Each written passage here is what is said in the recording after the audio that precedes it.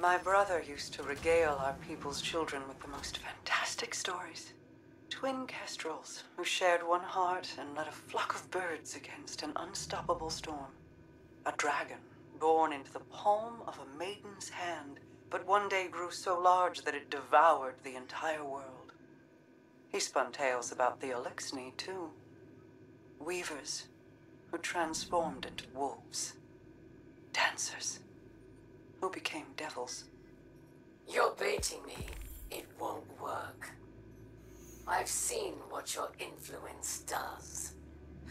Mizrax thinks he can make peace with the last city.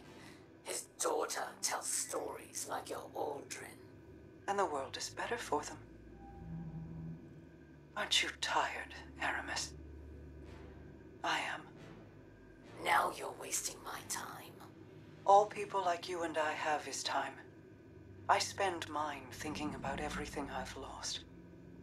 And what I'd give to get it back. You wonder the same. Do not presume to know my mind. You named your house Salvation, like something straight out of Aldrin stories. Ido's stories. We both want the best for the future. But we've pretended to be people we're not for so long that we've forgotten what else we are. Not just a queen.